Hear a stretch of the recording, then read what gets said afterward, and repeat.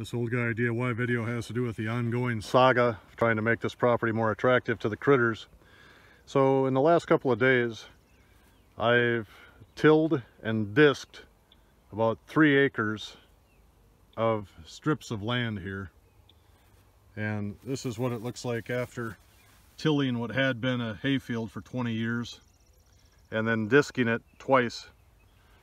And now I'm going to go over and grab my Cultipacker that I made and did a video on a couple of years ago, and I'm going to Cultipack all this stuff. Now here is my Cultipacker after sitting outside for a couple of years for the winter, and then each spring I use it for somewhere between 1 and 3 acres, so it's holding up pretty well. And I just attach it to the rear of the tractor like that. This is just the first little bit that I did, but you can see the difference between Cultipacked and not Cultipacked. I'm going to go through Cultipack this, and then my hope is to leave it sit for 3 or 4 days, and then when some weeds come up, I'll whack them with Roundup.